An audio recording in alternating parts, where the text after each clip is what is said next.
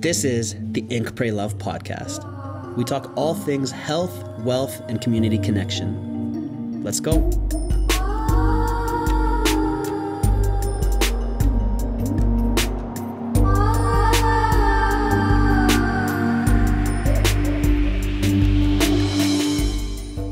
Welcome to this episode of the Ink, Pray, Love podcast. I have a very special treat for you today. One of my good buddies, longtime friend, Ryan Kennedy. He's a board-certified clinical nutritionist. That is a mouthful to say. He's also a functional medicine practitioner, even more of a mouthful to say. He's the shit. That's all I can say about this guy is today we're going to teach you how to be healthy as fuck. Ryan, thank you so much for coming today. Thank you for driving up from San Diego to see me here in LA. It's a pleasure to see you again. Thank you. It's a true testament of how much I love you, Aren, because I do not like LA. So, make the drive from San Diego says a lot. That really does. That means a lot to me. Yeah. Last time I saw you was in Bali a few years ago, in which you stayed at our house for a little while. Yep. It was awesome to have you there. And you helped me be healthier. When you're around, I'm just a healthier human. So I appreciate that very much. And I wanted everybody today to be able to listen in and be healthier as a process of osmosis of hearing your sexy Boy Scout voice. Just like really like that the knowledge that you have in the health game is so holistic. It's not the ordinary that we hear in the mainstream media. It's very much so geared for actual health. And I'd love for the audience to hear a little bit about your story. And then let's walk them through how to be healthier, healthy as fuck, as we're going to call it in this episode, as a result of listening to this podcast today. Love it, dude. So my backstory, I really got into natural health from a pain to purpose journey where in 2008, my mom was diagnosed with cancer. And at the time, dude, I didn't really know like the extent of what that meant. I was a young guy. It's just like, well, I guess this is just bad luck. And I'm sure the doctors are going to know what to do and everything's going to be chill. And I remember like yesterday, her oncologist telling her, what you eat doesn't matter. No herbs or vitamins or supplements are going to help you. No natural therapies are going to be effective. Your only option is to take these chemotherapy drugs and hope for the best.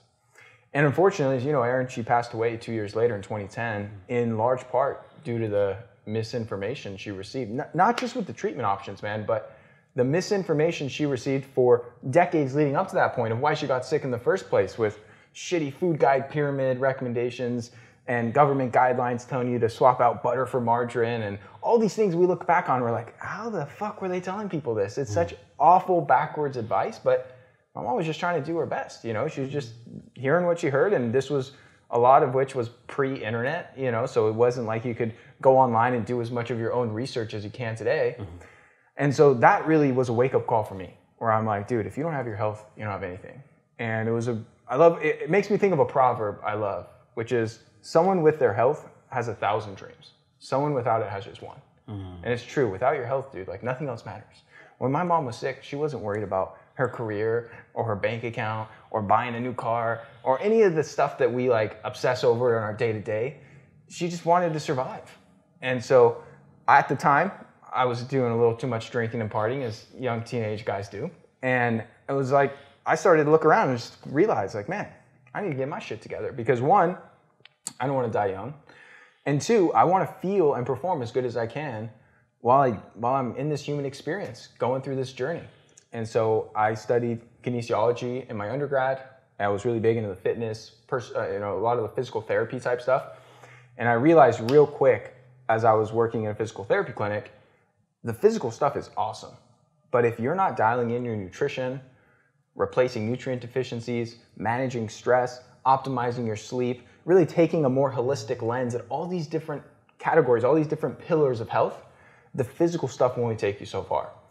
And so that's when I went back to school, studied naturopathic and functional medicine in post-grad school. And that brings me to where we are today, where I run a full-time practice, consult with patients from all walks of life, all over the globe, and really feel fortunate and blessed. I'm able to do what I love and help people in a way that's really aligned with my philosophies and my belief systems. And one thing that this whole process taught me, and I actually heard this from a mentor, is, we're all trying to figure out like our path. Like what's our purpose in this world? Like it's one of the basic human questions that we all ask. Like, dude, what the fuck should I do? And one of the things I heard from this mentor that this was as I was far along in my journey, but it really resonated with me, and I think people would benefit from it, is think back to it as you're trying to figure out your purpose.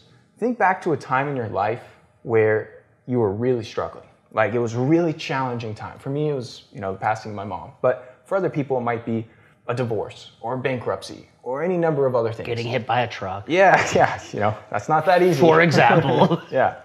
And think back to that moment. Who was it in your life that you needed at that time? What coach, what mentor, what practitioner, what therapist, who in that moment would have been the guy or gal who would have just helped put all these pieces together for you and helped guide you on your journey and overcome those challenges and now become that person for other people. And I think that's a really good frame to look at this from, of like trying to identify what's my role here on this planet? Like, what should I be doing with my time? And I know for me, it really was a catalyst to, start this journey and kind of get to where I am today. I love that. That's massive, and it just shows a testament to who you are to then heal yourself, to go heal others, and to be the person that you needed back then. I really love that. And I was, I've heard that from one of my teachers, was the medicine, the trauma that you've been through, or the hardship or the pain that you've been through is your medicine to then serve after healing it. And I really love that. And I've seen, in what you do also is you're coaching a lot of entrepreneurs on how to stay healthy. And I think a lot of people listening are trying to live a big life. They're trying to do lots of things, whether they're an entrepreneur or they're just a spiritual seeker or they're just trying to live a healthier, bigger, more productive life. How do we do that at our fullest? And also, it feels like, and I know you're going to testify to this as well, the system doesn't really feel like it's like built to make us healthy. Like the world right now, us living today, walking out the door, trying to be a normal person, it's not designed for us to be healthy and vibrant and intelligent as we can be. There seems like there's lots of factors in it that are lowering our testosterone, that are just dumbing us down.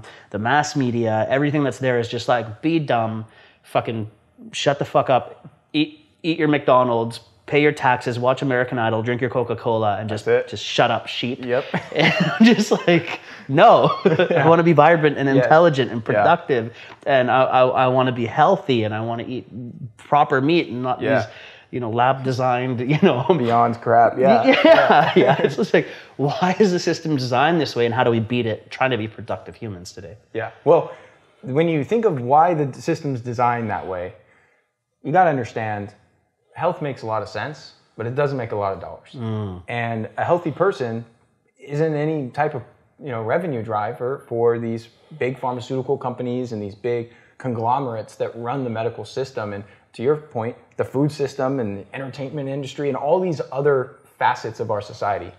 So it really is in your hands to be healthy, because otherwise the way the system is designed is wait until you're sick and something catastrophic happens, and then go get help, and then just hope for the best and hope that whatever they prescribe is gonna, help you recover. Which more often than not, it's designed to manage your symptoms and manage your condition, not actually cure it, because then they'd be losing a reoccurring revenue source. So, and I wanna be clear on something, dude. I love modern medicine. And you could attest to this. I've been in some dirt bike crashes. I've been in some incidences, like I love to mountain bike, I love to do shit where I get banged up from time to time. And I've had surgeries and I've been able to get fixed up and stitched up. And dude, that's incredible. And to your point, like it saved your life too. So when it comes to like acute trauma care and certain acute scenarios, dude, modern medicine is the shit. I love it. I love the fact that we could go get amazing surgeries by these skilled surgeons and have access to these technologies. Fuck yeah, here's a metal rod to put in your leg. I'm like, thanks, metal rod. And people putting it in my leg. I'm like, great. Yeah, after the incident, you weren't calling me and being like, Ryan, what herb should I take to like, my leg is split in half. There's a bone sticking out of my shin, Ryan. Will ashwagandha help? It's like, nah. Yeah. So there is an absolute need for like trauma surgeons, for like the actual, that's 100% a blessing that we've scientifically grown that far. But then there's the shadow aspect of it is like, I saw on Instagram like last week that by 2025, half the world's population will be obese or overweight. And I'm like, how the fuck? Like, how? Like, how does that make sense? It's wild. That blows me away. Yeah. I don't know how accurate that would be. No, I'm pretty sure it's accurate. Fucking how? Yeah. But also, how? In the sense, like, how did we get that to happen? And it's just a source of like gluttony.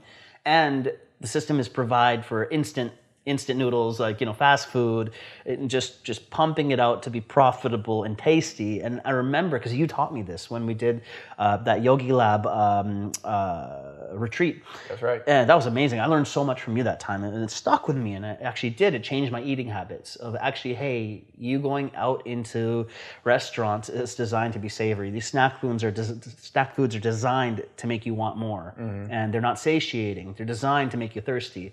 I want you to touch on that for a little bit first, because that was extremely interesting for me. Yeah, I mean, all these food scientists that work for these big companies are literally manipulating ingredients and flavor profiles and chemicals to trigger to your brain to eat more.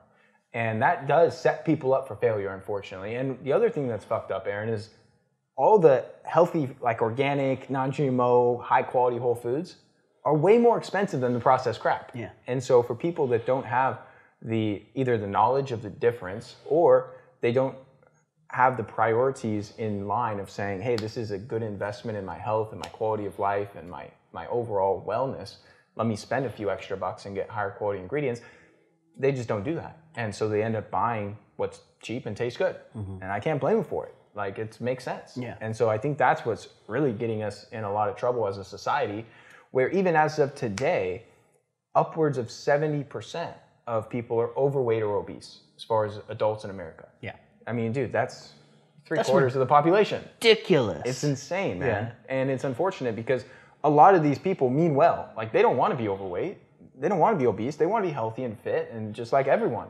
But they're misled, similar to like my mom's story, with these horrible recommendations of just like eat less and do more cardio and like, oh, you're not running enough on the treadmill. And these terrible avenues that are like, no, that's probably the worst form of exercise you could do for fat loss. And by eating these hyper-palatable processed foods, the reason it's really hard to eat less and really hard to get your nutrition in line is because they're literally altering your neurochemistry to crave more sugar and to crave more crap. So that's what you mean by hyper-palatable, that they taste so fucking good, I bet you can't eat just one. Yeah. God, genius slogan. Those motherfuckers. Very accurate. Yeah. That's amazing. Like, that blows me away. That's so designed. And so when I look at that, now knowing that, when I look at Lay's, I'm like, you motherfuckers. Yeah. Like, you did it on purpose. But also respect. Yeah. That's a good ass business Can't model. knock the hustle. But at the same time, when the hustle's killing people, it's like, yeah, that's not cool. It blows me away. And I think that part was super interesting for me, that, hey, the system's rigged. Yeah. It's meant to make you fat. And you're like, okay. And when have we ever in the human, history of the human race have access to stuffed crust pizza within 20 minutes of just tapping a computer in our hands and be like, stuffed crust pizza just to hear. So I can just stay on my couch. Like, that's amazing. It is. It is amazing, but it also just sets the stage for abuse. Whereas before, you and me would have to go get our spears and go kill some shit. That's hard work to go kill some shit. And we're not killing any stuffed crust pizza. There's not a stuffed crust pizza range. The mountain of stuffed crust pizzas is treacherous. It's not a thing. We'd have to kill a bison, or the bison would fuck us up. It's like, that's real. So that blows me away. So we're like, the system's a bit rigged for us to not be healthy. And then emotionally, I feel like in the attention economy of Instagram, of social media, of all that, we're comparing ourselves, and that fucks with our mental health. And then we emotionally eat because we feel not enough. And I feel like the attention economy is then hurting us to actually feel stable and emotionally okay. And then it's so much easier to eat our emotions. And the thing that I want to circle that to is gut-brain health. And actually, that if we're eating properly, our emotional health is actually connected to that. You taught me that as well.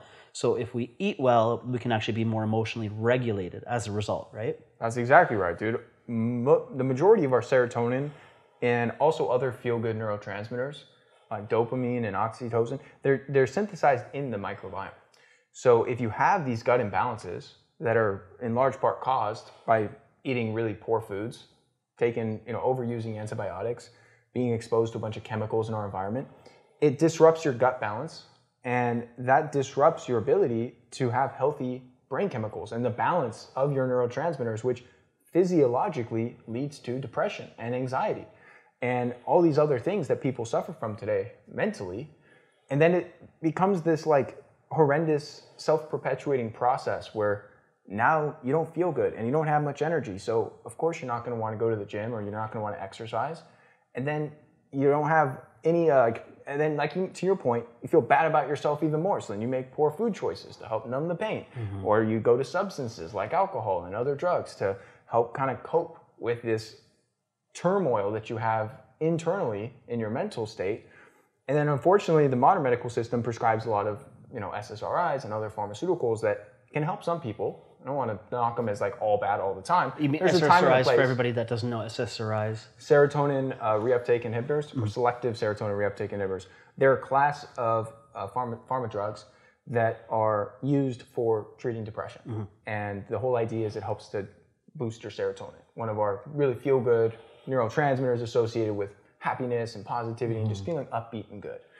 And the problem with that is long-term, they can be pretty deleterious, and they can have, it can be really hard to get off of them once you start. And again, certain situations, certain people, they could be a godsend and they could help certain instances. But most of the time, I believe many people could solve their issues with serotonin by eating healthier foods, doing some sort of exercise, which is amazing for your serotonin and your brain chemicals.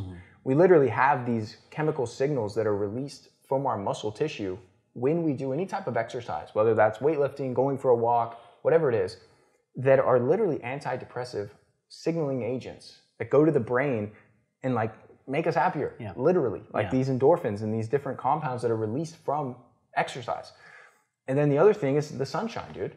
I'm a huge advocate of sensible sun exposure because that is like serotonin 101. And it also helps balance your hormones and helps with your immune system and helps with your sleep and helps with your energy and helps with everything, dude. We're fucking solar powered animals. I love it. And so when you understand that, and then you look at all the information and the mainstream medical industry of dermatologists saying, hey, don't go outside, Aren. You're going to get sunburn. You're going to get skin cancer. Bro. Yeah. Lather on this SPF 5000 and wear a hat and sunglasses or else you're going to fall away and wither and die. It's a bunch of horse shit. And so that's unfortunate too, because people are well-meaning. They're like, I don't want to get skin cancer, Ryan. Of course I'm going to listen to this and put on all this sunscreen and go outside for 2 minutes to walk to my car, and that's about all the sunshine I get all day. And it all drives people to feeling like shit. And so it sucks. But I mean, this is my life's work, is educating people to understand what they actually should be doing and then giving them the tools and strategies and accountability and support to actually do it. That's amazing. And I feel like it made a big difference in my life when I got to meet you and I was living with AJ, your business partner for a while, AJ, my homie, and Human Optimize on IG, shout out to AJ, our boy, and living with high performance coaches and having close high performance coaches as my friends grew me big time. I was like, oh shit, I can be healthier. And it's a series of simple steps. It's not like a massive, one big thing. It's actually a bunch of little things. And if you do a bunch of little things, it makes a huge difference. That's right. But the little things aren't that hard. It's just a little thing to actually do. And I really appreciated that. That was what made it stick, where it's a lot of little habits. And then when you understand the little habits are good for you, you're more likely to do them. I grew up, I hated broccoli. And I was like, this is whack. Why would I eat these little trees? They just taste like these are horrible, right? And then when I grew a bit older and I'm like, broccoli is good for me. Actually, that's gains. I will be healthier and stronger. It tasted better for me. And so then when we understand it, we're like, actually, hey, that's good for me. Psychologically, I want it more. Just like we think sunscreen's good for us. We're psychologically tricked a little bit. And we're like, this is good. But really, it's fucking you up. It's not good for you, right? So it's like, okay, now I really started reframing my health practice now. When I'm doing something, it's actually self-love. It's like, I'm taking care of myself right now. I'm spending the extra $4 on some expensive shit, like the organic eggs are $4 more. I want the omega-3s though. I'm like, I don't even know what omega-3s taste like, but I fucking love omega-3s. I want the thing, And so I tricked myself, not even tricked, I just prioritized, like what you said before, get the better shit. And it's a better investment, Listen to this podcast instead of listening to some dumb shit. It's like, well, actually, I'm prioritizing my attention into something that's for me. So for me, I'm actually gaining from it. So that was a big game changer when I got to really get close with you. Was I started looking at my health practice differently, and it made a difference. And that's not to say I haven't been perfect. I'd be super jacked if I was. But I'm walking today after getting hit by a truck. Which is huge. And thank you again for when I went through the accident. You were calling me. We were going through, how to heal quicker, how to actually heal my skin. It made a difference. And I started I was on the bone broth protocols. I was on the collagen protocols. I was just I went for it. And within a year and a half of breaking both my legs, my pelvis, pelvis, my elbow, my bladder, my Achilles. I'm deadlifting yesterday, 300 pounds. That's incredible, hitting bro. it. It's great, right? That's incredible. And so the body is so healing if we set it up for success. But I could have just fucked around on the other end of it. And I know for sure I wouldn't be walking today if I didn't take it so seriously, but these things really work. So I really I thank you for that, because that really shifted me. And nutrition really shifted. And before I'd feel guilty about eating meat as well. And I was like, wait, when I heard it's the most nutrient dense, actual food we can actually eat, I honor it then. I'm not like gluttonous, like, give me all the fried crap. I'm just like, no, give me the nutrient dense stuff. Yeah. And I feel tapped in when I have it, with the avocado, with the eggs, with the superfoods. And that really shifted how I actually work and feel. I want people to get the information because of the why. Not just like eat steaks because we're jacked. It's like, no, eat it because of the bioavailability. And that's what really worked for me. So I want people to get out of today is the why. Yeah. And I want them to be able to get a perfect day or a healthy as fuck way to live. So walk me through a day in the life of you being optimized. Yeah, well, I will say what you've mentioned is on point. Education drives compliance. When you understand this shit, it's a lot easier to make these choices because you have that positive outlook on it, opposed to just blindly following advice. So that's a huge point of this whole process. And then the other thing I'll touch on before I get to the optimized day is you got to look at what you're buying as far as food as an investment in your performance, in your health, in your body. Like you mentioned, I work with most entrepreneurs. Over half of the patients that I work with in my practice are entrepreneurs, business owners, investors. And the reason they invest in working with me is because they understand, hey, if I can increase my performance, that's going to have a massive ROI.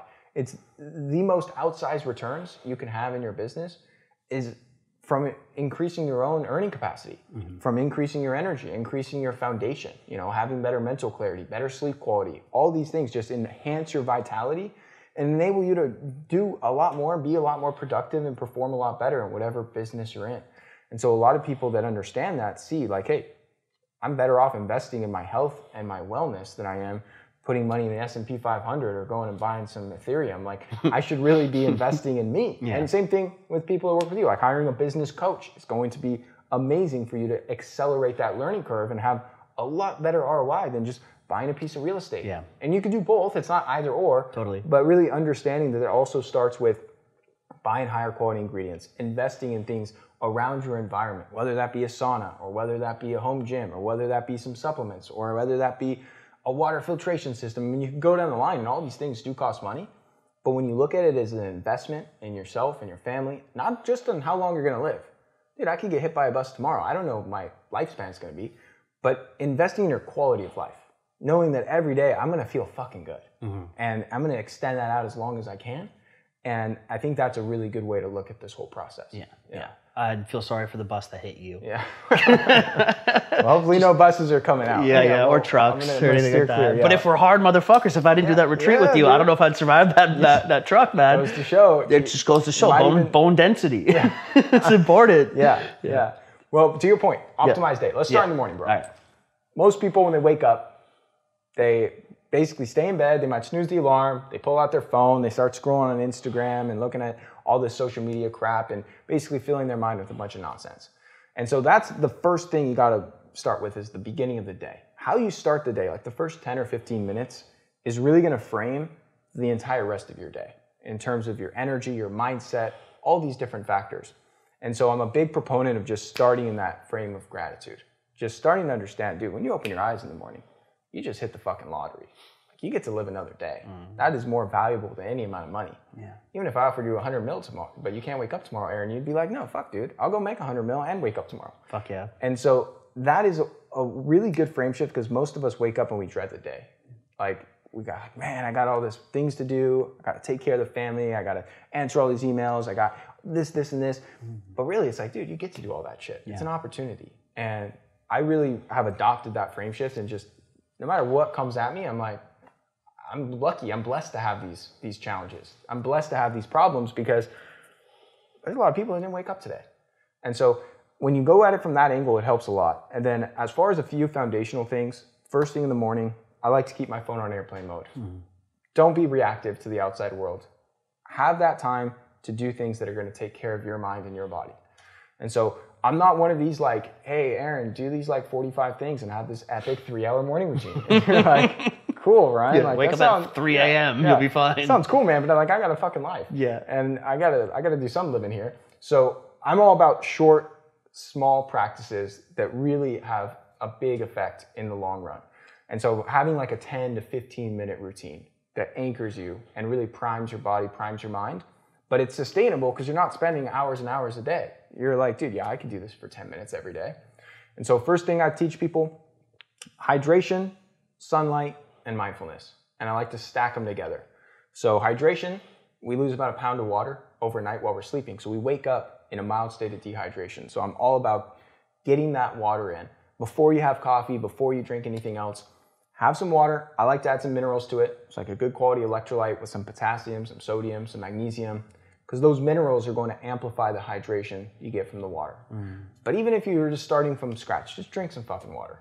And, you know, the amounts vary based on the person, but I typically tell people like 1 ounce for every 10 pounds of body weight, first thing in the morning. Okay. So if you weigh 200 pounds, plan to drink 20 ounces of water in the morning to get your day going. And the second component to this is sunlight. When we get outside, when the sun is at a low solar angle, it is spectacular for our mind and bodies. And when you're inside, even if like you open up the curtains and you open up the window blinds, dude, window glass blocks a lot of these beneficial spectrums and also distorts the spectrum. So you don't get as much intensity of that light to trigger to your brain. Like, dude, it's daytime. Let's wake up. Let's start getting our energy systems going. And that also triggers to your brain, like we're not hibernating anymore. And it's one of the key signals that triggers fat burning in the morning is sunlight through the eyes. So don't wear your shades, no sunglasses. Go outside, ideally when the sun is at a low solar angle, so shortly after it's risen or before it's risen. And this is an amazing signaling agent to our bodies to get the day started. Yeah, that's what I've seen a lot with ancient yogic practices is sun gazing. Like sunset, sunrise, and there's a mudra that we do, and you actually like look at the sun, and it's supposed to charge you. And I think you told me this as well, is your eyes can actually take in the most vitamin D possible, like in your entire system is actually through your eyes. And I'm like, wait, what? Because the blood rushing through your pupils actually gets the vitamin D in it through your eyes. And I'm like, how the fuck? But then when I actually heard about that, I'm like looking at the sun, I'm like, so intensely. I don't know if that's true. Yeah, I don't know, but I like it. I've been doing it. Sounds good. And just for, don't stare directly at the sun. Okay. You don't want to hurt your eyes. Okay, that's why you just got to like be this. outside. Even if the sun's not hitting you smack in the face, even if you're in like a patio cover or you got some tree lines or something by you, as long as you're outside, you're getting a lot of this light. Okay. And you could be outside getting your sunlight, drinking your water, and then I like to do some type of mindfulness practice. And this is all in the same 5-minute period. And for me, I like to do breath work, like the energy activation breath work, like Yogi Lab guys, you guys turned me on to that. And I've just been doing it for years and teaching a lot of people because that's great, like 4 or 5-minute practice that just gets you hyped up, ramps up your dopamine, you feel amazing. But you could also do some journaling. You could also do some meditation.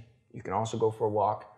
You can do whatever you want to just kind of have some time with your thoughts, with yourself, before you start, again, opening up the phone and doing all this other bullshit. And I like to kind of keep about 5 to 10 minutes for that trio.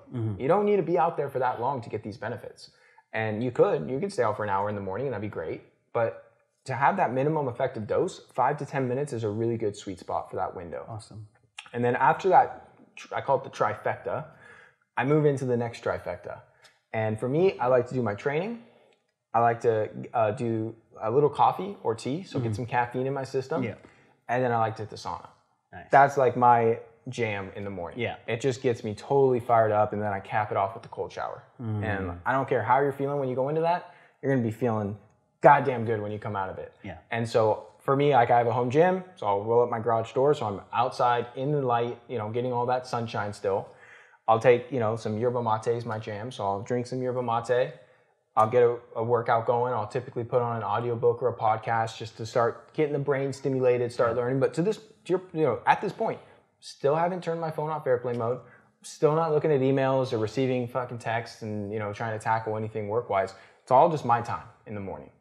And as I'm working out, listening to the audiobook, the sauna's cranked up. I jump in there for a good sweat after I lift. And then I, pop in a quick shower. outside. I have an outdoor cold shower.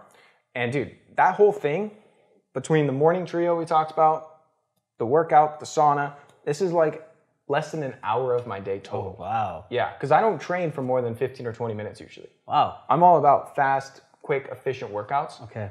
And I'm also not going like balls to the wall with intensity.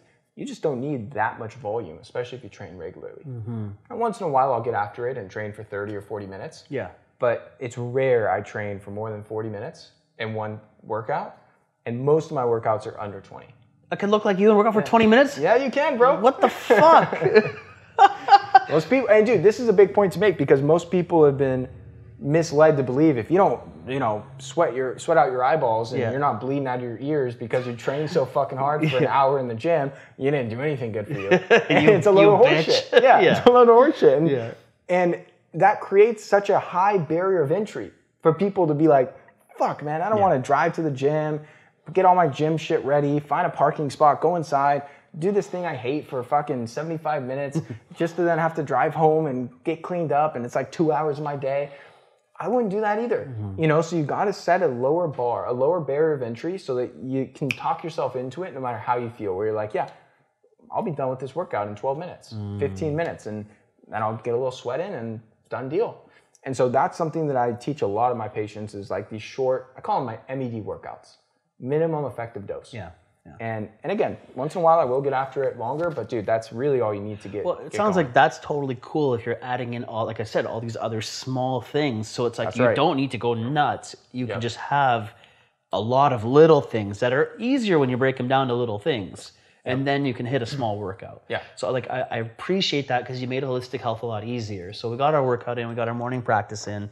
I like that, like the caffeine thing. I love coffee. I love coffee, and so I'm really when I wake up, now I'm in the West Coast, when I'm waking up, I got a lot of Bali messages. So my Bali businesses are on and popping, and I need to like get on my phone to action stuff while they're still at the end of the day. That's been hard for me. Yeah. So I've been up, and then I get ideas while I work out. This is where I fuck myself over, and my workouts are like an hour, where they could be shorter because I'm getting ideas while I'm working out, and they always come when I'm working out, and I'll half action stuff in between sets, and then a 1 minute or 30-second rest becomes like a 3-minute, 4-minute rest because I'm typing some shit out, and I'm like, oh, I always do this. And that's like the thing I need. Like that's my one thing. If I could shift, which I'm gonna do, I'm gonna promise you after this. That's very inspiring for me. Is airplane mode your phone when I work out. Yep. And dude, just save it for 20, 30 minutes later. Yeah. I tackle all that stuff in the sauna. Yeah. That's a perfect time because you're just sitting there sweating. Yeah. You can answer any WhatsApp messages. You can dive into any urgent emails. You can use your phone because you're just chilling, getting that deep sweat in. Yeah. Yeah. And obviously you could do something like journaling or stretching in the sauna. I'm gonna sweat all over my shit, bro. I'm not gonna do that. But definitely is I need to segment my attention better because it's prioritized that if I can get the biscuit, just go for it for 20 minutes and get a good efficient workout in, I can then action it later in the sauna. That's right. That's perfect. I really enjoy that. I want to note that one in. So we got our workout in. Now where are we at in the day? Yeah, so take a quick shower, then that's when I dive into business. So, depending on the person, some people do best doing a little more fasting. So the workout, I like people to do fasted. There's a few exceptions to that. Certain women tend to do better with some protein or carbs pre-workout, but I typically just get after it. And I'll typically have a smoothie at some point post-workout. So I typically wrap this whole thing up pretty early because I'm an early riser. Yeah. So 6:30, 7, sometime in there at the latest, I'm done with this whole process. And I'll whip up a smoothie. And I'm a big fan of smoothies because you can put a bunch of good shit in the blender, put it in like a hydro flask type water bottle, and I'll sip it over the course of like 2 hours. So you're getting this slow bleed of nutrition so it doesn't overwhelm your gut. You feel tip top mentally and physically because you're not diverting a bunch of energy towards digestion like you would if you had like bacon and eggs and avocado. Those are fine foods, but they require a lot more digestive capacity and energy to break down these heavy fats and protein. So I like to keep it light because one of the reasons people love intermittent fasting is because your energy's great. You're like hyped up on caffeine and cortisol and you're just like going strong. And you're like, as soon as I eat, like I down low. I don't feel as good. I feel great when I beer bong coffees, but then after the fact, I'm fucked when I eat my 5 steaks. Yeah, exactly. Okay, don't do that. No, so I like a light smoothie. So I'll throw some frozen berries. I'll throw some raw carrots, some peeled cucumber. People think that you should be putting kale and spinach in your smoothie. That's a bunch of horse shit. those are actually not health foods in my book. No fucking way. Yeah, fuck the kale and spinach. It makes, first of all, it makes your smoothie taste like ass. Which it's like, you're not going to want to drink it after that. Fair. Secondly, dark leafy greens like that, especially raw, are really high in a compound called oxalic acid. And oxalic acid, or what's called oxalates, can be really problematic for inflammation. And it's not everyone, but from my clinical experience, over half of people do better without these foods. And even if you can metabolize oxalates and you're doing okay with your kale spinach, smoothies, they're not as much of a superfood as people are sold, as far as the vitamins and minerals and actual nutritional content you get from that. And so I just don't fuck with it. I'd rather throw in some raw carrots that are easier on your digestive system, that, in my opinion, have more benefits than some raw spinach. Wow. And the other thing I really like is peeled cucumber, because it tastes fantastic. It's really refreshing, really hydrating. So those are my go-to plant foods for the smoothie. Wow. Yeah. I love that you make fitness taste better. And then I'll throw in some protein powder, whether that's some collagen or some grass-fed whey or a plant protein, lots of options. Liquefy it with some coconut milk. And then I put in a bunch of other little alchemist with my I've seen your supplement stack. It's godly. I love it. So I'll throw in little creatine monohydrates and some cinnamon. I'll throw in some lecithin granules, little vitamin mineral complex, a bunch of little things into there. That's more of a bonus. But you don't need to do that if you're just starting from scratch. How much of that is because I like having the supplement stack. Yeah. And I think part of it's also just mentally, I like having this shit, and I'm I'm gonna be healthy now. Yeah. It just triggers it for me, the placebo effect maybe. Yep. But also having it is obviously great. So I appreciate that. And so then we get the drink in. What's next? Yeah. So then I dive into work, and so the first half of my day, I'm always working on my business. So I have 2 companies I run, and it's really about doing some of the back end stuff. So with my private practice with patient consults, I only do consultations on the second half of the day, in the afternoons. It's rare I have appointments before 12 noon. And so that gives me a really good window to really focus on the high priority items, the real action items I want to focus on, whether that's writing some copy for email newsletters or some content, talking about some projects with the team, going over some different strategies or collaborations, whatever that is that day, that's what I focus on for that first half of the day. And then I will be honest, probably 4 of the 5 days per week, I go paddleboarding. I go mountain biking because I really enjoy that shit. And I'm 4 out of the 5 days of the week you're going paddleboarding and mountain biking? That's right. This is a great lifestyle. And then again, I do get my main work done in the afternoon. That's fulfillment that I need to focus on.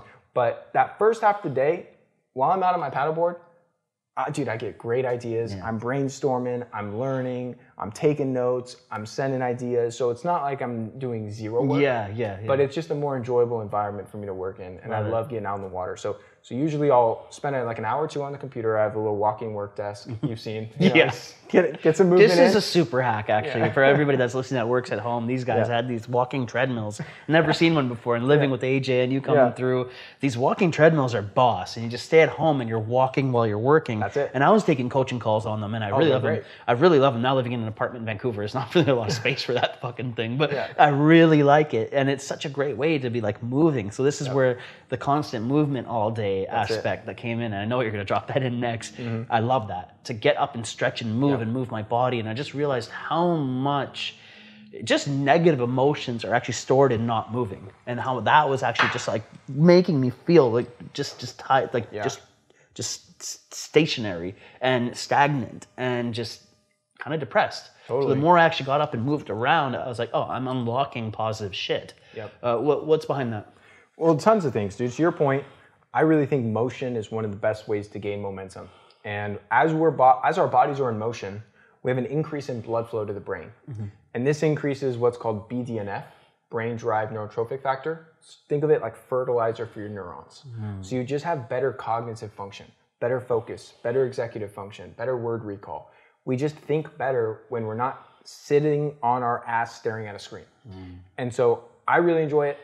I think everyone has some degree of ADHD or ADD, where it's dude, humans are not designed to focus on one thing in a stationary position all fucking day. And for some people it's way worse and they need, some medications or some therapies. For other people, it may be manageable, but it's still like I have trouble focusing on things for hours on end. I can barely read a menu at a fucking restaurant. I'm like, ah. Yeah. So these types of hacks and tricks really help you to set the odds in your favor. Really stack the chips on your side of the table where your focus is going to be significantly better by doing something this simple. And then the obvious benefit is the metabolic health benefits. By keeping the body in motion and getting all those steps throughout the day, you're burning calories, you're increasing metabolism, you're increasing blood flow, and all sorts of other benefits that I think people would really benefit from, because most people that mean well, they work out in the morning, but then they sit on their ass all day.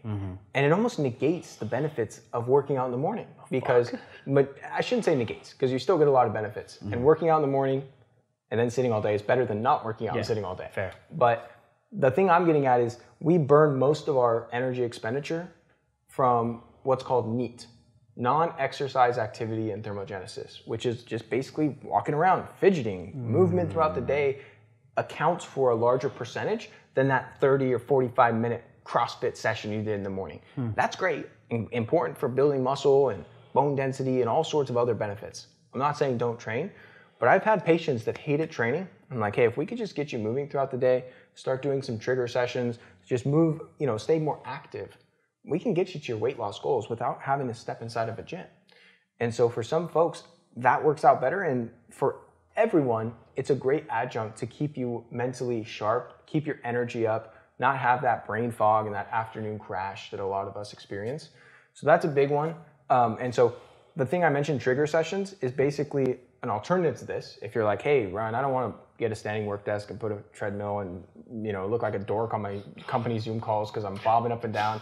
I get it. Not everyone's as much of a crazy person as I am. So what you can do is that every hour or so throughout the day, just take a break from the computer and do 20 air squats, or do 10 push-ups, or do some lunges. Or I keep, a kettlebell in my office. I'll do some kettlebell swings or some pull-ups. Any type of exercise. This is not a workout. This is like 30 to maybe 60 seconds worth of a body weight exercise where you just rep it out, you get that heart rate up, you get that blood flow up, and then you get right back to work. It's a perfect little pattern interrupt to give your eyes and your brain a little space from the computer, do something active that's gonna engage your energy systems and get your, dopamine flowing, and then get right back to work. And by doing those, just little bits sprinkled in throughout your day, 8, 10 times throughout the day, it's very easy. You're not gonna sweat, you're not gonna be out of breath. It actually compounds to be more impactful than just an isolated 30-minute workout. So I'm a huge fan of that as well for people to incorporate. And again, if you work in an office and you're in a cubicle with a shirt and tie on, it's like, okay, I understand you're probably not doing air squats in the conference room. No burpees in the conference rooms, guys. All right, fair. I mean, I get it. Yeah. But for most of us, like especially now, a lot of people are working from home. A lot of people have flexibility. And even if you are in an office, and you're doing some lunges, your coworkers are probably gonna be like, way to fucking go, dude. You're not gonna talk shit because you're trying to be healthy and fit. I think it's way more acceptable and now much more, we're allowed to do what we want to do a little bit more so now. And if people are talking shit that you're being fit, fuck those people. They're gonna die soon anyways, don't worry. Those fat fucks can shut up. No, they're probably that's mean, I'm sorry. But to your point, those are people you probably don't want to associate with anyway. Exactly. And they're just externalizing their own insecurities and their own disappointment in themselves. And by seeing you doing something active and fit and healthy, it makes them feel worse about themselves. So now they're going to try and bring you down. That's all it is. Their opinions don't matter. You just absolutely need to continue this rise to being as healthy as possible. That's it. And that will be respected by the people whose opinions matter, because they're on the rise as well, or want to be on the rise. So you can inspire people. If they're hating, let them hate. Watch the money pile up, as 50 Cent would say. So the on that sense, so we got movement throughout the day. Food, lunch, meals, because you haven't eaten yet today. No, I have. I ate before I came. No, I meant through the day we're talking about. Oh yeah, so you had the smoothie. The imaginary super day. So you had the smoothie in the morning. So I've eaten. So I've had like a pretty epic, big ass morning smoothie. And then some days I just have that and I go till dinner. But if I do have lunch, I try and keep it really low carb. And I'm not this keto evangelist. I actually really think carbs are an important part of people's nutrition. But during the day, you want to keep your blood sugar as stable as possible. And by having that like pizza or pasta or bread or crackers or cookies or any crap, even if it's, let's say, a decent carb like rice. I don't have anything against rice, but it's pure starch. It's going to increase your blood sugar, which is going to cause your pancreas to dump out a bunch of insulin. And in layman's terms, it's going to make you feel like shit. You're going to have a dip in energy. You're going to have a dip in mental focus. You're going to have mood instability.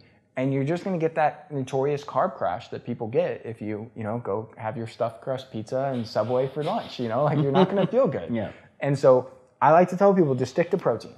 If you want to be fancy, protein and veggies. But like just having something as simple as a fillet of fish, a steak, some ground beef. Not a fish fillet, a fillet of fish. Important differentiation there. Yeah. Stay away from Mickey D's. Yeah. That McToilet stuff's not good for anyone. McToilet. So what?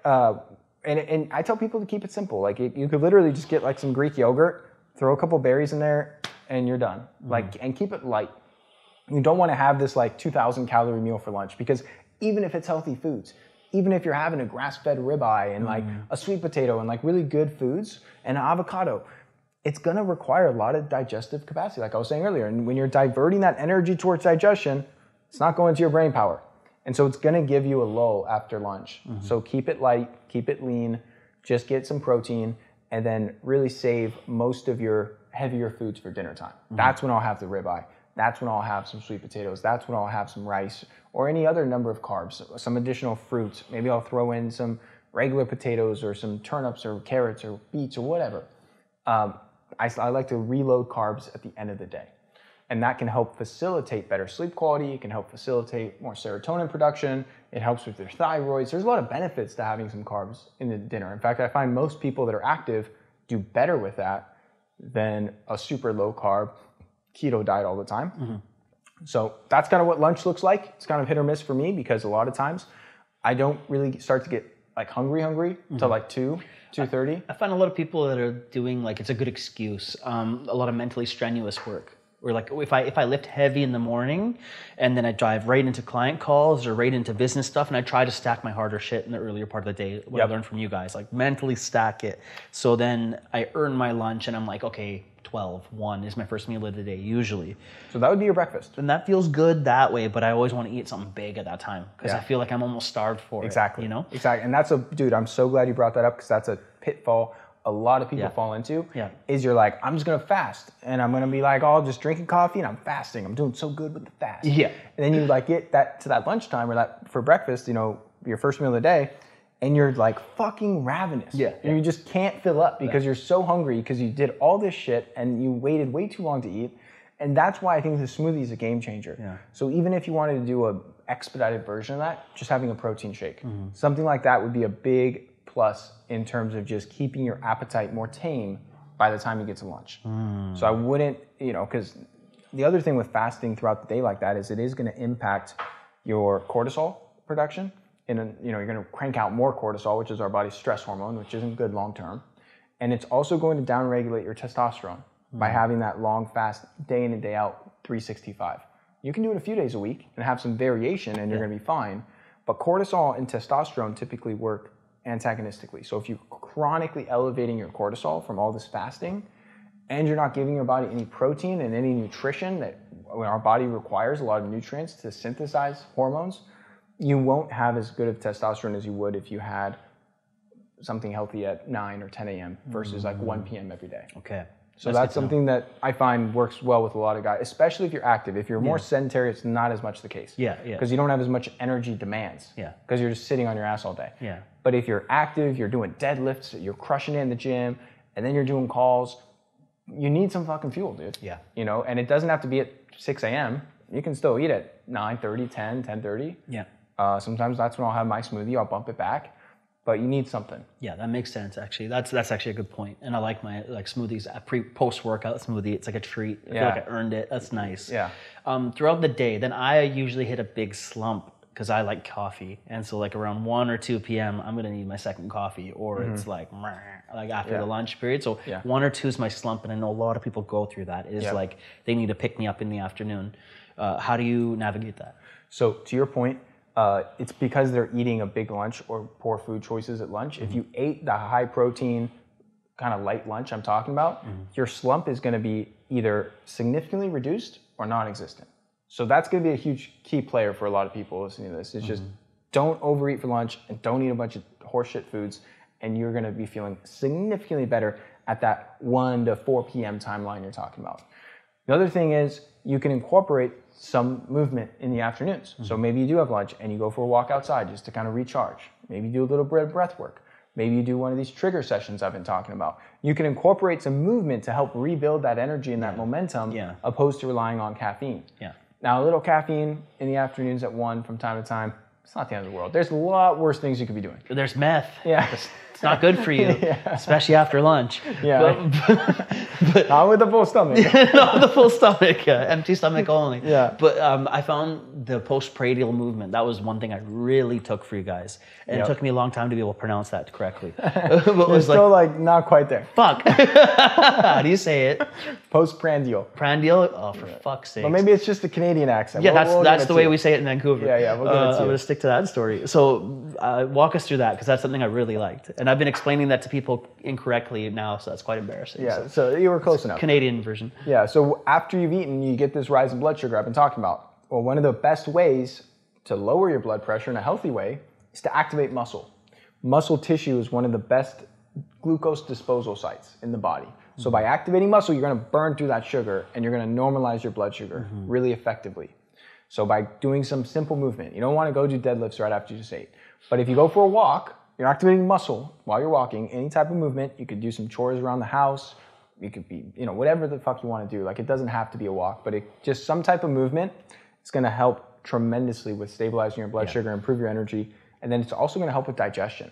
By staying active, it's going to help support the transit of your food through your intestinal tract. So you're going to digest your food better. You're going to have less bloating, less gas, better nutrient absorption. So you're going to get a lot of benefits there too. That was probably up there with like the top 3 things that I learned from you that like stuck for me, that were gold. Like, actually, as soon as you eat, go for a walk. Yep. And I felt so much better. My digestion's been better. Yep. And I've been saying it wrong the entire time, but I was like telling everybody, wait, we got to go do our postprandial movement. I've been saying it for like 3 fucking years, man. I'm really choked about that. No, but you're good, Aren. But it's proper, and it actually made me feel so much better. So that actually is like a super skill right there. Just go for a walk. Yep. I've even trained after it. That's been awesome to actually just go and train after, maybe not super heavy deadlifts, but to actually move and do something, even working out actually after I ate right away, if I felt digested better. Yeah, so as long as it's not too high intensity, you'll be all right. Yeah, but I don't if you do like a hard workout right after you say it can create some indigestion. Because you're just like pushing it really hard, you got a full stomach. But if it's something like more isolated exercises with long rest periods, you could totally do that. Yeah. And so we're getting towards the end of the midday. It's like 3 post-crash, or now had another coffee, maybe a walk. Yeah. How are we getting now down regulating? Okay, down end of the day, we're trying to tone it down. I will say at that time too, when you're having a cup of coffee, what I enjoy is a couple nootropics. Oh yeah. So I'll fluctuate at the end of the day? No, in the early afternoon. Oh. So like that 1-2 o'clock timeline where I want to really be tip top for the last, call it, few hours of the workday.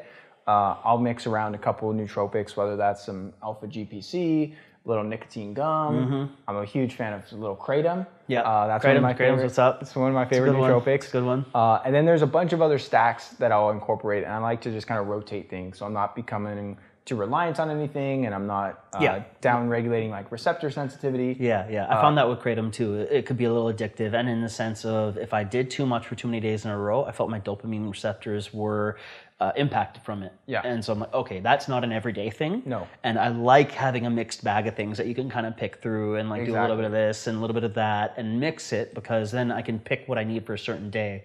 Why don't you drop into nootropics a little bit for everyone who doesn't know? Yeah, so it's essentially the nootropics are natural compounds that upregulate your brain capacity, that just help you with your mental executive function and your overall mental power. So I love these things. They're different than smart drugs, which would be like Adderall, Ritalin, modafinil. These are pharmaceutical, like heavy hitters that are also helpful for your brain, but not the best long term. Wait, modafinil and Adderall were on the same like platform-ish? So they're different classes. Yep. Adderall is an amphetamine. Yep. Modafinil is different, but they're both pharmaceutical agents that are, they're both drugs. Oh, wow. They're neither one's natural. They're both synthetic. I thought modafinil was a little bit more less hardcore than Adderall. People are like crushing up and snorting Adderall. Like that's a fucking drug in that sense. Yeah. Modafinil is also a fucking drug. Okay. Is it as intense of a stimulant as Adderall? Yeah. Probably not. Okay. Because Adderall is literally like meth. It's Yeah. Adderall's a fucking drug. Oh, it's great. Modafinil is like a fucking drug. Yeah. And I will say, like, those drugs, I don't really use them. I think there's a lot of downsides to them. But I've experimented with them in the past, and they're fucking awesome. Oh, they're extremely strong. They do what they're designed to do very, very well. Oh, yeah. Not to endorse them. No one should be taking this crap. Well, I just think it's so fucking good it's dangerous. Like, there's a lot of stuff out there that it's so fucking good it's dangerous. Yep, that's one of them. Like heroin. It's like, hey, man, I bet you that feels really fucking good. It's dangerous because it feels too good, so don't do it. It's like, that's too much. We've designed something a little bit too much. Like getting stuffed crust pizza delivered to your house in 10 minutes. That's too fucking good. It is. We shouldn't have to do that. We should have to go kill a bison. That's it. It's a lot. So, okay, we've done some nootropics. We're stacking for success for the end of the day. Yep. So I power through the rest of the day. One of the most important things people can do is eat an early dinner. Eating late at night is horrible for your sleep. It's terrible for your gut health and digestion. It's terrible for body composition. It is a recipe for fat storage because you're intaking all this fuel, all this energy via calories right before your body has almost no energy expenditure. You're fucking sleeping. Like you're not burning a lot of calories at night when you're sitting on the couch watching Netflix and then laying in bed. So you shouldn't be jamming a bunch of fuel in your system. So I like to eat early. Again, this is where I'm kind of weird. I usually eat dinner around 4 p.m. It's gold. It's best. When I learned this from you, I've never felt better having a 4 p.m. dinner. Oh my God, this was so the good. shit. Yes. It's very hard to sustain though, especially in city life that I moved back and it's like dinners, let's have dinner together. You're just too social. You got to be like less social like me and then you could do it no problem. It's like I'd be a bit more introverted. When no one ever invites you to dinner, it's very easy. I should just stop wearing deodorant.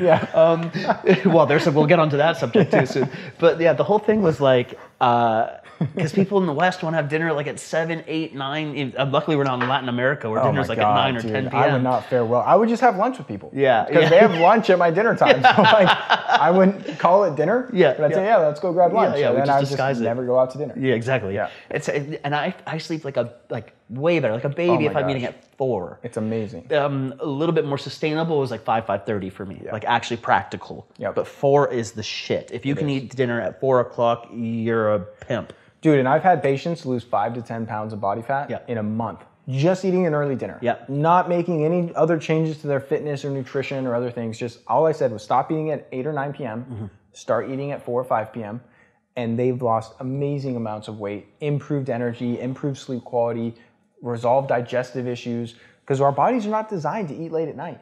We're designed for food during the day. That's when our gut microbiome is most primed for food. That's when our hormones and our insulin sensitivity is the best. So it really is a big unlock for people. But again, some people work till 5 or 6. It's just not feasible for them. Because they got to drive home and they want to eat with their family, which I get. So I just tell people, do the best you can. If eating at 6 or 6:30 is the best you can do, great. It's better than 8:30 or 9. So eat as early as you can is really the advice I give people. And for me, I'll actually do some work after dinner. So it's not like my workday ends there per se. I'll have a few calls that I'll take on the walking work desk where I'll just be walking after dinner, that postprandial movement, and I'll have 3 or 4 consult calls after that, and it'll be great. And it works for me. Some people eat and they're like, that's kind of an end cap for their day. They don't want to have to do any work after they eat. Well, maybe they're eating something ridiculous at that point then. Because you're starving because you didn't get home enough in time. Which brings me to snacking. What's your deal on snacking throughout the day so we're not starving for food? So if you're getting healthy snacks, I don't have anything inherently against it. And healthy snacks would include like grass-fed jerky and meat sticks, high-quality protein bars. You can also bring in like some, I don't know, canned fish, or I'm another weirdo like sardines, so I'll get down on some sardines. They're super good for you. I didn't like them either until you told me they're good for me, and I'm like, this fucking smells horrible. I'm like, Cane's, nutrition, this is good for me. But then now I eat them, and I'm like, this is good for me, and I like actually enjoy what it's gonna do for me more so than the taste of it. So I'm like, that's a good switch. Like that is a good switch. That mental switch meant a lot for me to actually be like, this is good for me. Do it. And I think that's a good point to bring up, is that you don't have to always eat for pleasure. There's a time and place. I love good food. And I get down unapologetically and indulge on some good fucking food. Not all of which is always super, super healthy. But I don't do that 3 meals a day every day. I eat for fuel during the day over pleasure. And my smoothies taste pretty damn good. And if I have some lunch, some leftover meat or whatever. It tastes pretty damn good. But I'm not optimizing for mouth pleasure during the day. I'm optimizing for how it's going to make me feel.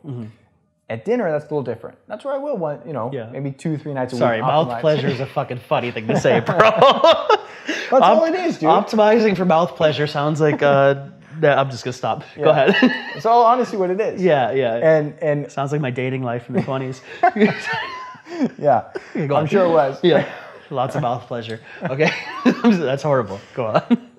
Well, ultimately, I think the earlier you can eat dinner, the best. Going for a walk after dinner, great. That all helps prepare you for a good night of sleep and get you in a place where you're kind of winding down the evenings. And then as far as actually winding down and relaxing, dude, I'm a big fan of some of these practices, but I also don't have too much of a structured evening routine anymore. There was a time and place where I'm like, I got to do my journaling, and then I got to do my stretching, and then I got to do like my deep nasal breathing, and then I got my pin cushion with you lay on like this acupressure mat, and then I was like, all this shit that excessive. There's so much shit. So excessive, and now I'm just like, I'm just gonna like maybe do one of those things, and then watch some TV with Ashley, and like enjoy a good movie or a good TV show, and then go to bed.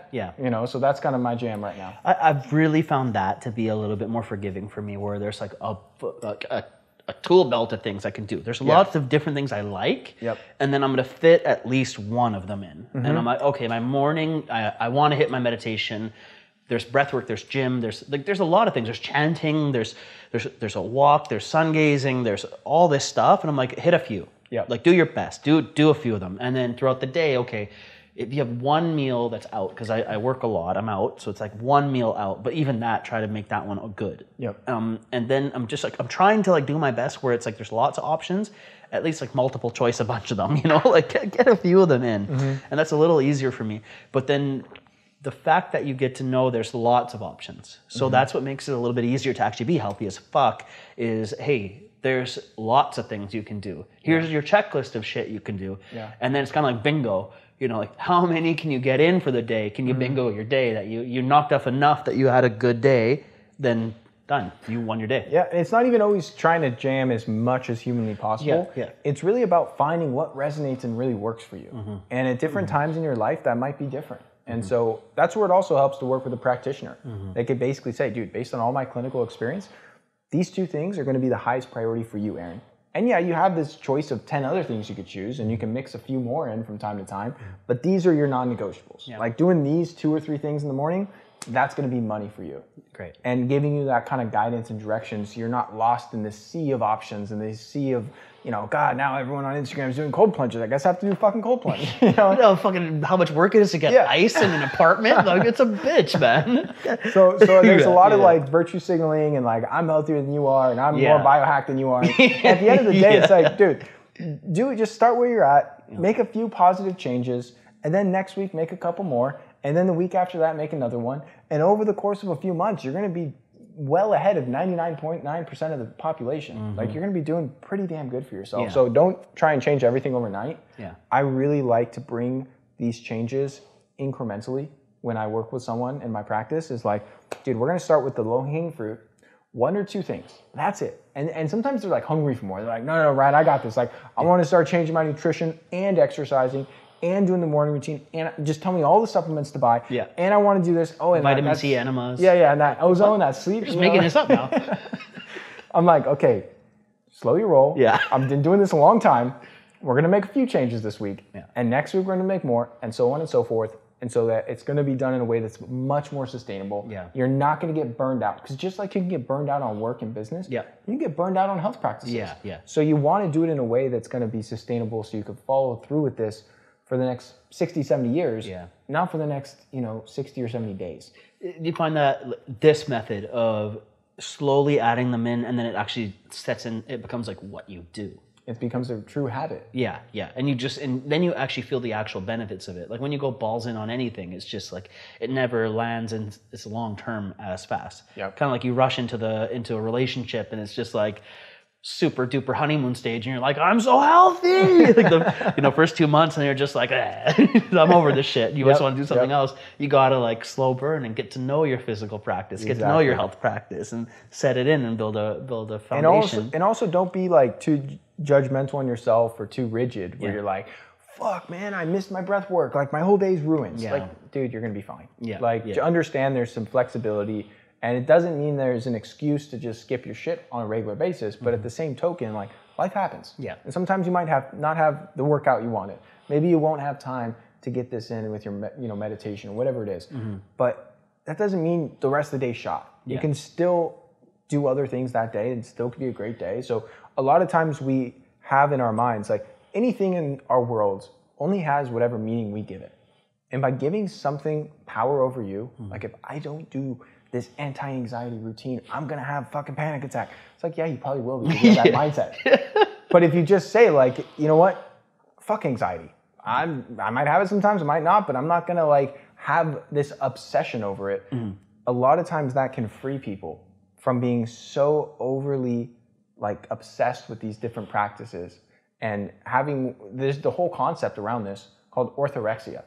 And it's an unhealthy obsession around health. Wow. And people, I've experienced it on different levels throughout my journey getting into this stuff, and I've witnessed other people go through this where it's like, just chill out a little bit.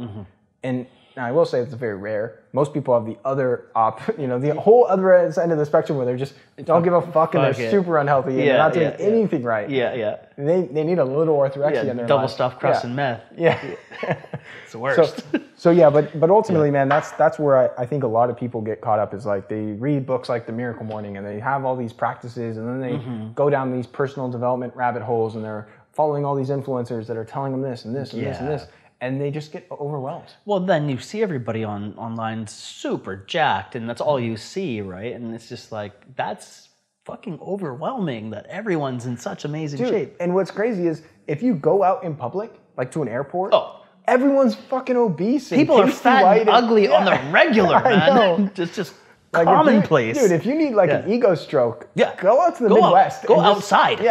Just go outside. You'll feel better. Totally. It's not so bad. Don't compare yourself to all these Instagram models. Like, just look No. around you and understand, like, you're doing okay. And we could always be doing better. And I like to strive for excellence. But at the same time, like, don't get this comparison anxiety. And it's the worst. Just go outside and you see everyone else is normal. Everyone else is dealing with their own shit. There's so many other people that are struggling to get to the gym and do their spin class. Like, it's just like a commonplace. It is. But if you did make it to the spin class and you did go, you're better off than, like you said, 99.9% of the people aren't doing it. So just getting after the biscuit and getting up and doing it, you're already winning life. You're already doing a great thing. And I think that takes a lot of the pressure off, that we don't congratulate ourselves enough. And then the next level of congratulation is consistency. Yeah, you did it one time, great.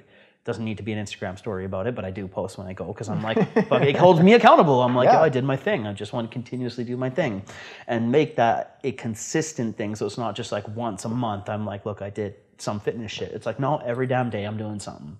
And I think that's important. That helps you keep that grounded into just what you do. Because I know now if it's not what I do, I'm off track. And I know I feel much better when I'm on track.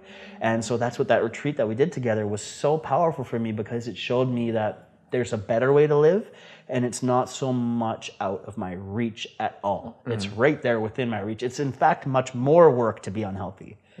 It's a lot of work to be fucking unhealthy. It's way harder. It's way harder. It's way harder. Without a doubt, when you're like overweight and you're in chronic pain and you don't have any energy, like, that's fucking hard. If you think like working out and eating well is hard, like, it's hard to feel like shit all the time. Definitely. That makes everything else hard. And as someone who's, struggled with mental health issues, it's fucking depressing. It sucks to be unhealthy. And if you're already, mentally at effect, that's going to make it 10 times worse, 100 times worse. But just getting up and training in the morning, I'm a better human. I just know I'm going to be sharper and I'm going to do better and I'm much more motivated and I'm going to make decisions from a more centered place, and that I'm going to be able to be available for people and available for chaos, because chaos will come to you. But if you haven't taken care of yourself first, how available are you to meet chaos? Chaos is going to meet you. Fuck that. No, and it's also, to your point, it's about the simple stuff, man. Coming back to the fundamentals, like, people get so caught up in the sexy biohacks, like, let me go buy this, like, hyperbaric oxygen chamber and do cryotherapy and buy expensive. buy all these supplements and do all this shit, and then they complain at, like, oh, I can't afford that, oh, I can't do that. It's like, you don't need to do that. Just go for a walk. Move your body, don't eat terrible, get some sleep, and maybe have like a small mindfulness practice, like meditate for 5 minutes a day. Yeah. That is a great start that if people adopted that, they'd have 90% of the improvement they're looking for. Yeah. Yeah, if you want to get that added 10%, you might need to go up level in a few of these areas, but you don't need to do all this crazy shit. Well, what I love about that is get the 5 minutes of mindfulness in, but once you do the 5, you're likely going to want to do more because you'll start seeing the benefits. Yep. It'll suck you in. And that's why like the practice is like, it started off, I couldn't do 5 minutes of meditation, and then I could do 5. And then I was like, I want to do 10. And then it was like, I'm going to try for 20. And then that day I did 20, I'm like, I can do 20. And it was amazing. Now I'm at a place where sometimes I do 5, sometimes I do 20, or now I'm like, or I've done, a bunch of 10-day Vipassanas, about 10 of those. And I'm like, wild. It's another planet. Yeah. Now I'm like, I want to do a darkness retreat. That's like calling me right now, where I'm like, okay, 3 days of darkness, that's fucking terrifying. Let's go. Like, and when I was, when you on my journey, when it was 5 minutes of meditation, there's no way. I mean, like, that's nuts, you're fucked, no way.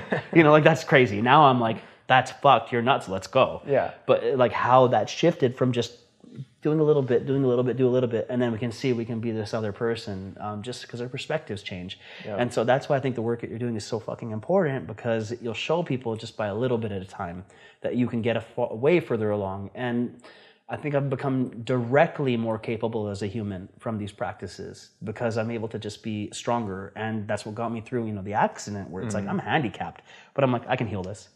I can hear from my bros, you can heal this. Bone broth, buddy. Yeah. Go make your bone broth. I'm like, okay. Learning how to make bone broth. Yeah. Smashing steaks, because I'm like, I need bioavailable nutrients. That's and it.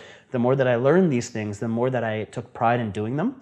So traveling, I know we'll get to the end of the night's sleep. We haven't gotten there yet, but the travel aspect I've loved when I learned from you guys was like don't tone down your practice when you travel, tone it up. So I'm like, okay, I'm finding the hotel with a gym in it. Yep. As soon as we landed here in LA, I was like, we need steaks. Yeah. Like, I'm gonna buy steaks for the week, just so I have like a steak a day-ish. So I know that one big meal is gonna be a strong meal, and then I won't be so hungry the rest of the day because I had healthy fats. And that's something that really shifted for me, because I love sugar, bro. I love chocolate. I love fucking, bro. I'm like a sugar guy. Yeah. And the more actual healthy fats I had, it controlled the cravings. And so that was one thing that I think to touch on as well is, how do we counteract the naughty sides of ourselves? Because that naughty side of me is loud. Yeah. How do I quiet it down? Yeah, well, the high protein, that's really what's satiating those sugar cravings more than the fats, is the high protein. So that's a huge thing, because protein is the most satiating macronutrient. So when you get enough protein, you're far less likely to binge and want other crap. When it comes to sugar specifically, because of its addictive nature, you're gonna have a period, if you're trying to get off sugar, where it's just gonna be fucking hard. And you just have to accept that, and you gotta power through it, and you gotta go, usually it's a week or two. It's rare that it lasts longer than that if you just stop eating sugar, and then you lose those cravings. Like, they vanish. You don't have this propensity to be like, God, all I can think about is sugar, and going and grab some chocolate. Now, coming to the other side, once you're kind of like in a good place, you're looking to build some balance into your lifestyle, into your nutrition, you got to know something about yourself. Are you a moderator, or are you just someone that goes all fucking out? Yeah. Because for me, at least, I'm the type of person where I can't have just like one square of chocolate. I will eat the whole bar. Yeah, I'll eat the whole bar. I know that about myself, so I recognize I'm not the type of person that can have a small amount on a regular basis. I'm the type of person where if I have some, I'm gonna eat a lot, so I'm not gonna do it very frequently. Yeah. Because I don't want to be eating an entire 12-pack of muffins every night, right? So I want to be like eating maybe 6 muffins once a week. Yeah. Instead of like 78 muffins. You eating 6 muffins at once?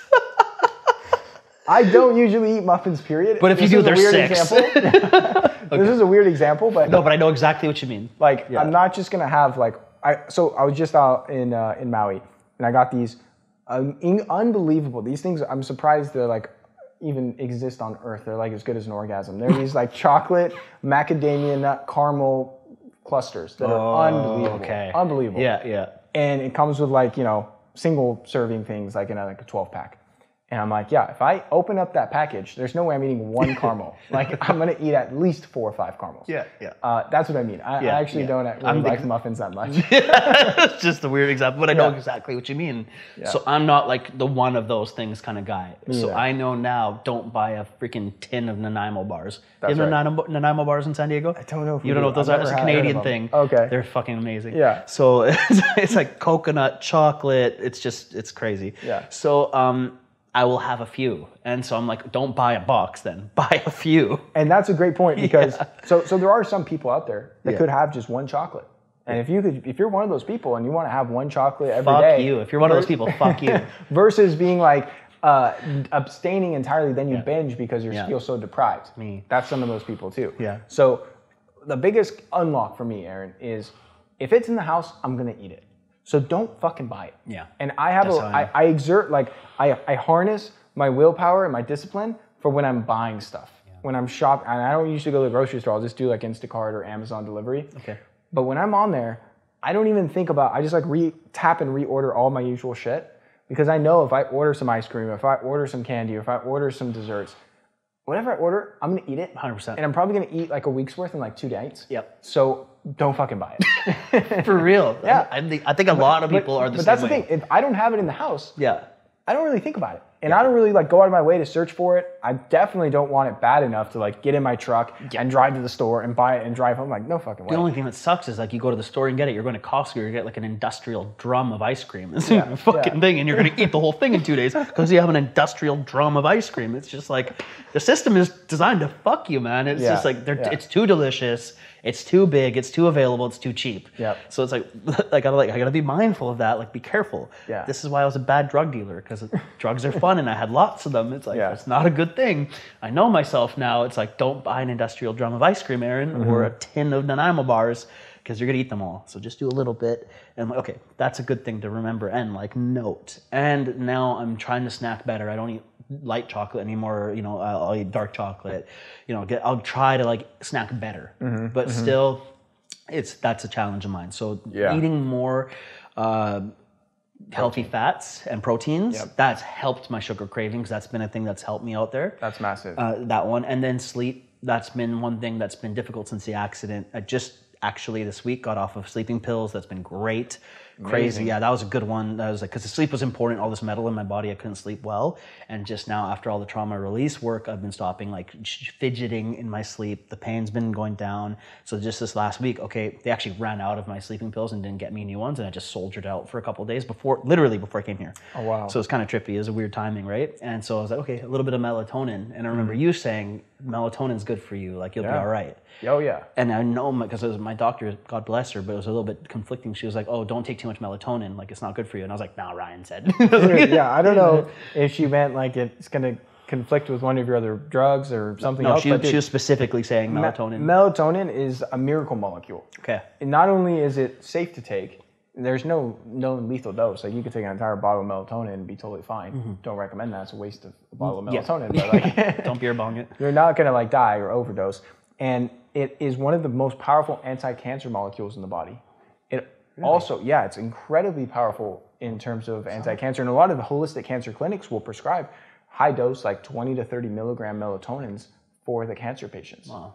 And it could just be, we're not entirely sure of the mechanism. It could be because it's such a powerful antioxidant at the level of the mitochondria, which is like the power plant of the cell. A lot of people believe cancer is a disease of mitochondria dysfunction, where your power plant, basically your cell, base starts to go haywire, and that causes this massive cell replication and disrupts cell signaling and causes all this cellular growth.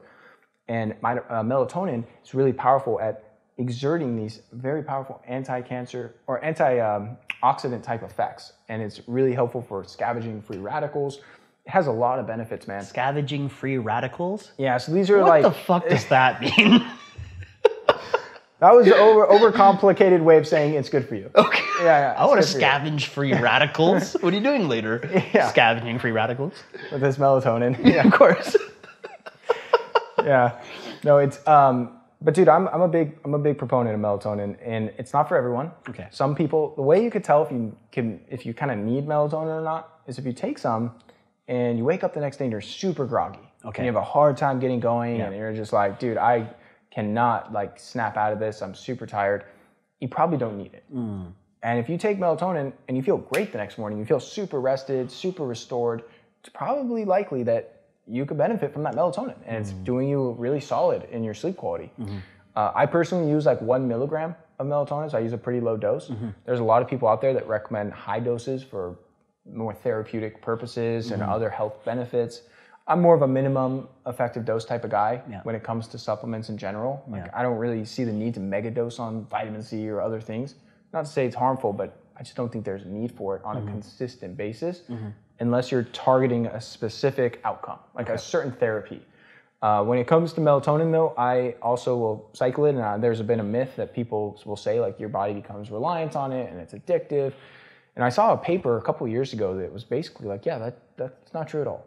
And so I've been experimenting with this over the last couple of years, where I've had patients that were using melatonin every night for like 6 months, and we stopped it, and they slept just fine.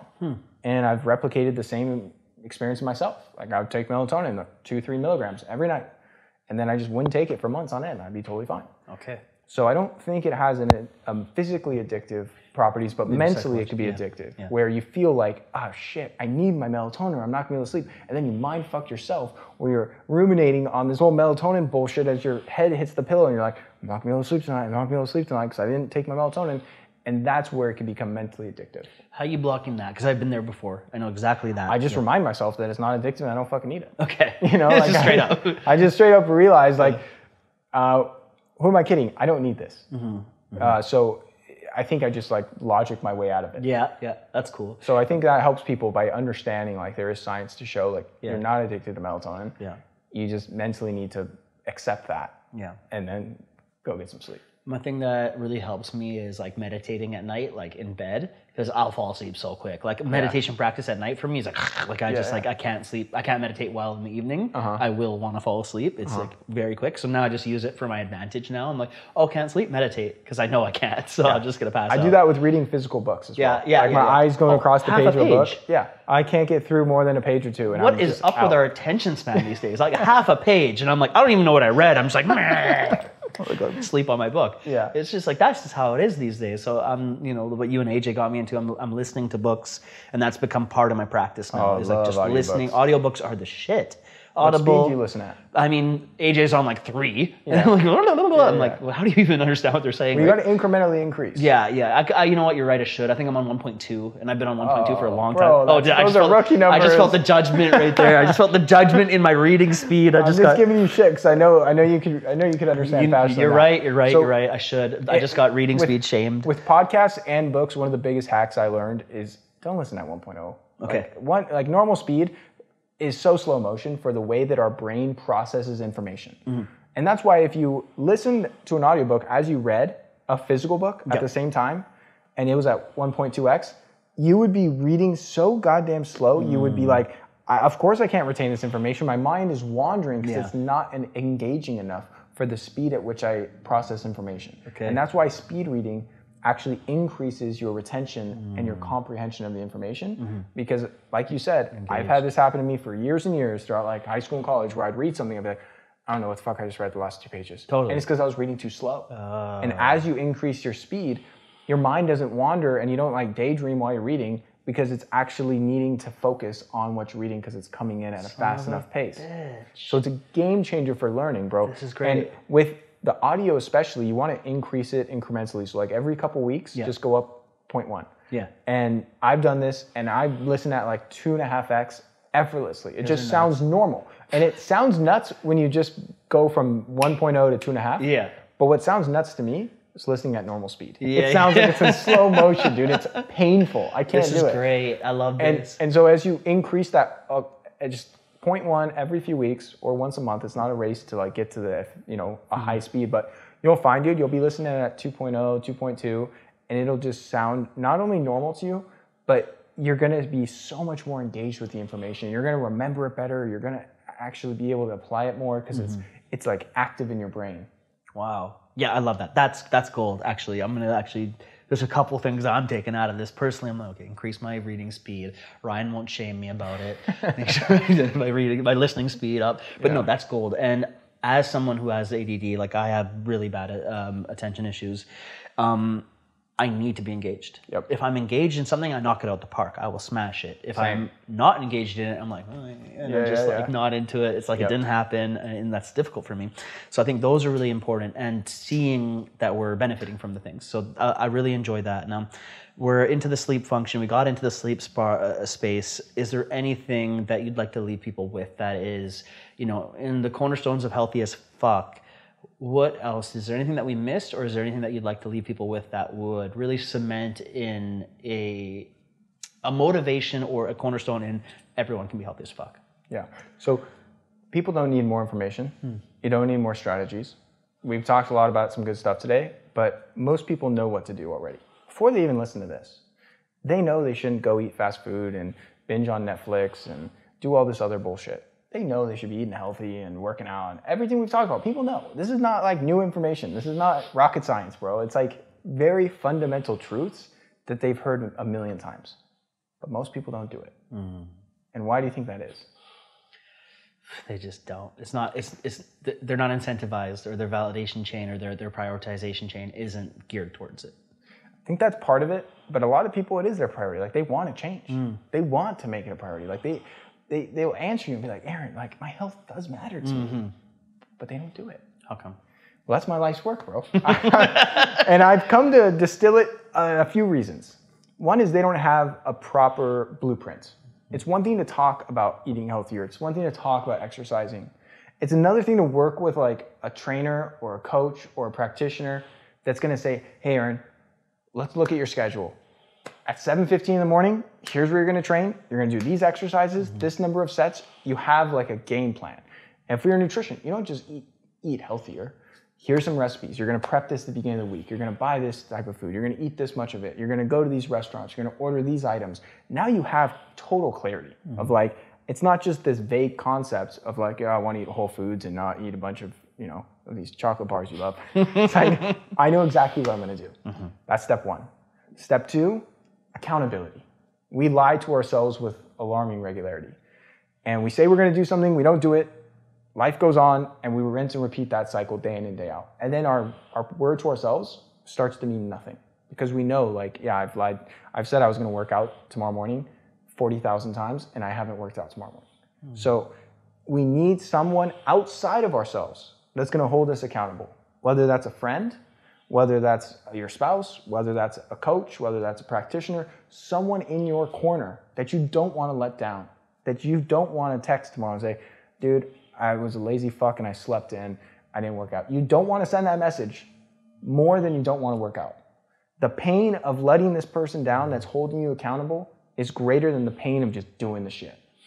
That is a game changer for forming these new habits. You don't need it for the rest of your life. You just need it for a period of time to really make these behavior changes stick. And for most people, that's a few months, sometimes longer, but ultimately, like, you just need it in that beginning portion to build that momentum and to really experience what it feels like to feel good. And then you're hooked. Like, to your point, dude, like, you don't need accountability for someone saying, hey, don't eat super late night dinners, like eat earlier. Because you just know, I feel better when I do this. You don't need someone to be there holding your hands when you go work out, because you're like, dude, I'm a better human when I train in the mornings. But to get to that stage, most people need a high level of accountability. And that's a big part of my practice, because that's what drives these changes. Those things actually cemented in for me after we did the retreat. And us as a squad, we were all doing it. So I had a group of accountability. And you weren't just going to be like, guys, I'm not going to work out. I'll see you. I'm going to sit over here. All the rest of my crew, go train. I'm going to go chill over here. It's like, no, I want to be part of the group. Exactly. So that accountability is extremely important. And I did it enough that I saw the benefits, that it's just what I want to do now. And it doesn't work if it's just someone that you don't care about letting down. If it's like your homie and you've told them things and you've lied to them and like you've basically tried this, so like, hey, let's be workout buddies, and then you don't show up and you've repeated that. They're not the person to hold you accountable. Same thing if it's like your spouse or your sibling, and you just know, like, hey, this person's gonna love me unconditionally, even if I let. Perfect example. Don't be workout buddies with your mom. But if it's someone that like you pay and you hire, or someone that you respect and you look up to, and you tell them, this is like, I'm committing to this. You don't want to fucking let them down. And that really makes the big difference. Definitely. And then the third component to this is just having a deeper rooted why, a deeper reason beyond, like, I think it's a totally valid reason to just say, like, dude, I want to look good with my shirt off at the beach. And I want like to attract partners of the other sex or same sex. You know, I just want to like, I want to feel super good and confident in my own skin. Yeah.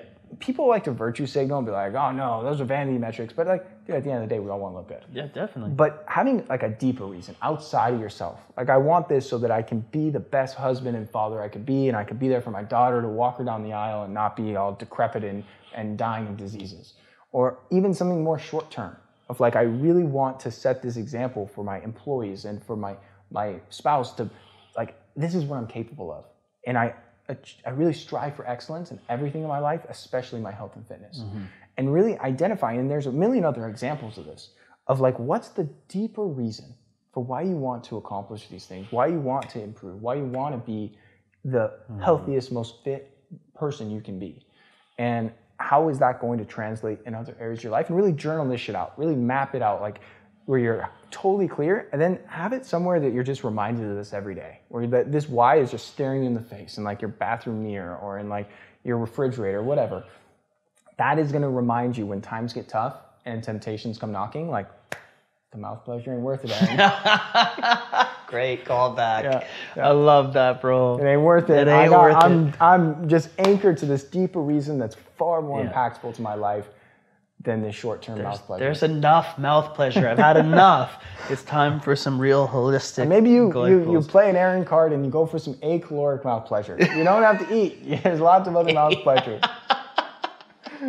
Fair. Story checks out. Yeah. Thank you so much, bro. I really appreciate it. It was it's always so fun hanging out with you and talking to you. It made this entire podcast just fly by, even though I had the sun directly in my eyes this entire time. I'm melted by the sun. You're getting roasted. It was directly, but I was getting, the vitamin D in my eyes. I remember talking to you about that. I was just getting sunset directly into my eyes the entire time.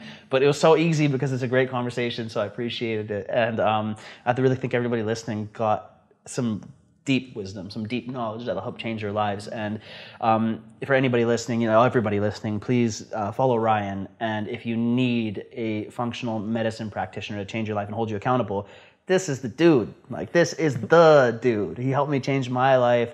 He supported me so many times when I've just needed that real brotherly health support.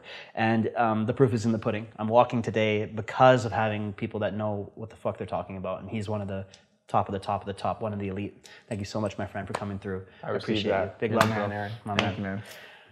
Thank you so much for listening to this episode of the Ink Pray Love podcast. I hope you found it inspiring, entertaining, funny, and also feeling a little bit more present and connected to yourself. Please leave a review and like and subscribe and do all those things. I'd really appreciate that. As well as if you're feeling in a giving mood, this podcast is there for the charities that I love to support. Go to www.arenbaya.com/charity and get some of those good karma points. This podcast is brought to you by LightHouse Studios in Bali, as well as Full Reset Coaching. That is my coaching practice. And if you're looking for help in business, inner game impact, and building your legacy to be something you're proud of, your brand, your business, and how you walk the earth and who you impact, and also having the mindset and the heart set to be able to be happy handling it all, I'm here for you. Just DM me. Let's go. Peace out, homies. I'll see you on the next episode.